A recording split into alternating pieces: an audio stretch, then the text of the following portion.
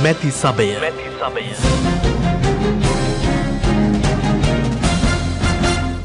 This election is being conducted under conditions of normalcy. Therefore, the duty of conducting elections rests on the Commissioner General of Elections and his officers and the police. The maintenance of peace and enforcing election laws is the sole responsibility of the police. Honorable Speaker, these elections are taking place at a critical time. The TNA is currently engaged in talks with the government aimed at achieving a political solution. The joint communique between the government of Sri Lanka and the government of India emphasized on a political solution by building on the 13th Amendment. We have stated that the UNP will support the outcome of these talks. The government is also discussing with the TNA the possibility of appointing a parliamentary select committee. The future of this will, to a large extent, depend on what happens at the local authority elections in the north.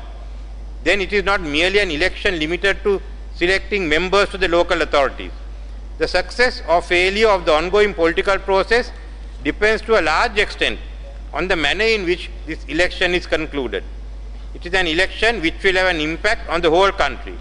This is why it's important to hold free and fair elections in the north. අපි උතුරේ මේ ඡන්දය පැවැත්වීමට තීරණය කරේ රජයට මේ ඡන්දය දිනන්න ඕන කියන පරමාර්ථයකින් නෙවෙයි. ඒ පරමාර්ථය ඉෂ්ට වෙයි. නමුත් ඉෂ්ට වුණත් නැතත් අපිට අවශ්‍ය නිදහස් හා සාධාරණ මැතිවරණයක් උතුරේ පවත්වන්නට ඒ ගෞරවය අනිවාර්යයෙන්ම අපේ රජය ලබා ගන්නවා. විශේෂයෙන් මම කියන්න කැමතියි මැතිවරණ කොමසාරිස්තුමා සහතික කළා තියෙනවා. නිදහස් හා සාධාරණ මැතිවරණයක් සඳහා අවශ්‍ය වූ සියලුම පියවර එතුමා ගන්නවා කියලා. එතුමාට ඒ සඳහා අපේ සම්පූර්ණ ශක්තිය අපි අපේ රජය මගින් ලබා දෙනවා. ඒ නිසා කතානායකතුමනි මම විපක්ෂ නායකතුමාට කියන්න කැමතියි ඔබතුමා බය වෙන්න එපා යන්න මැතිවරණයට. හෙජින් ගිවිසුම් වල ආරම්භුමත් මේ දක්වා සිදු වූ ක්‍රියාදාමයේ පිළිබඳවත් විමර්ශනාත්මක කරුණු ඉදිරිපත් කළ යුතු තිබේ. එම ගිවිසුම් අත්හිටීමට එරෙහිව ස්ටෑන්ඩඩ් චාටර්ඩ් බැංකුව විසින් ලන්ඩනයේ වාණිජ්‍ය අධිකරණය වෙත ඩොලර් මිලියන 162ක් හා අදාළ පොලිය ඉල්ලා නඩුවක්ද සිටි බැංකුව ඩොලර් මිලියන 200ක්ද අදාළ පොලිය ඉල්ලා සිංගප්පූරුවේ බේරුම්කාරක මණ්ඩලයක් වෙතද ඩොයිස් බැංකුව ඩොලර් මිලියන 60ක් හා අදාළ පොලිය ඉල්ලා නඩුවක්ද පවරා ඇත. පසුගියදා ලන්ඩන් වාණිජ්‍ය අධිකරණයෙන් ඩොලර් මිලියන 162ක් හා අදාළ පොලිය ලබා දෙන ලෙස කනිතෙල් නීතිගත සංස්ථාව වෙත නියෝගයක් ලබා දී ඇත. ගරු කතානායකතුමනි, මෙම මුදල් මේ රටේ ජනතාවගෙන් අය කරනු ලබන බදු මුදල් වලින් මගින් ගෙවිය යුතුද කිසිසේත්ම නැත.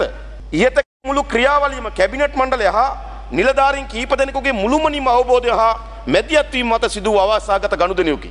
ඒත කිසිසේත්ම මේ රටේ ජනතාව හවුල් නැත. එයින් එම වන්දි මුදල් ඒට හවුල්ලු නිලධාරීන්ගෙන් හා දේශපාලනඥයින් අය කරගත යුතුය.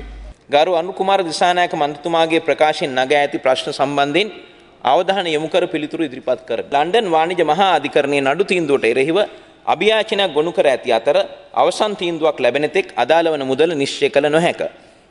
නඩුවල ස්වභාවය එයයි. එම නිසා දැනට දක්වා ඇති මුදල් ගෙවීමේ අවශ්‍යතාවය පැන නොනගී.